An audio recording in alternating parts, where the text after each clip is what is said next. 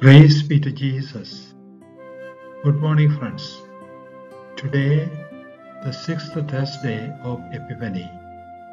Readings are Colossians chapter 1, verses 21 to 23. Gospel of St. Luke chapter 13, verses 10 to 17. Jesus heals a crippled woman on the Sabbath.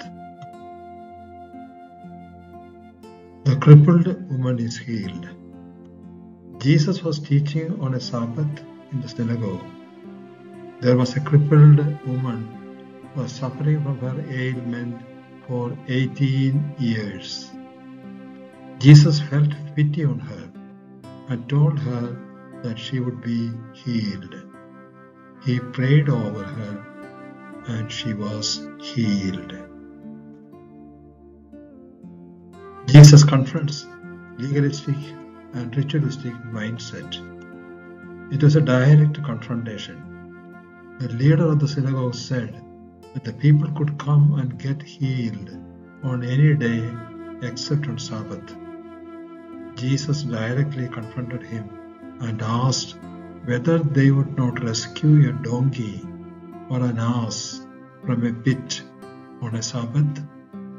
If it is so, was it not just and right that a daughter of Abraham was healed on a Sabbath? Values of the kingdom. The congregation in the synagogue rejoiced at the answer of Jesus. The leader was indignant of Jesus. Jesus wanted to convey the message that love and charity are above rules and regulations. Lord, manifest yourself to us, that we may be filled with your values.